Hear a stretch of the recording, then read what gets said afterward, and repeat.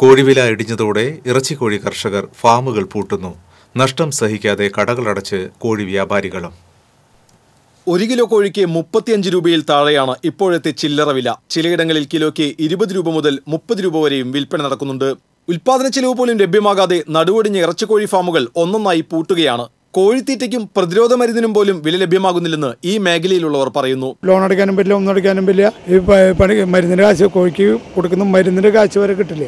കിലോയ്ക്ക് 100 രൂപയ്ക്ക് മുകളിലുണ്ടായിരുന്ന ഇറച്ചിക്കോഴി വില ചൂട് കൂടിയതോടെ കുറഞ്ഞിരുന്നു. നൊയമ്പ് കാലമായതും വിൽപ്പനയിൽ ഇടിവ് വന്നു.